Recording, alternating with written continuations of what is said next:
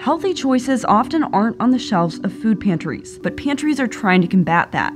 Take, for example, Feeding America, the largest U.S. organization working to reduce hunger. Feeding America has committed to making fruits and veggies about half of the total pounds it gives out. Research shows that those in poverty are more at risk for diseases and a shorter life expectancy. Diet plays a part in that. Feeding America found that a lot of people who use food banks have high blood pressure or diabetes. Without fridges, it can be hard to offer healthier food, and sometimes food banks and pantries don't have ways to store perishable goods. But canning food is one way to preserve food until it can get into the hands of someone in need. Feeding America plans to look into this and other methods for preserving food. The organization says food bank clients want healthier food, and this might be a step toward helping them get it.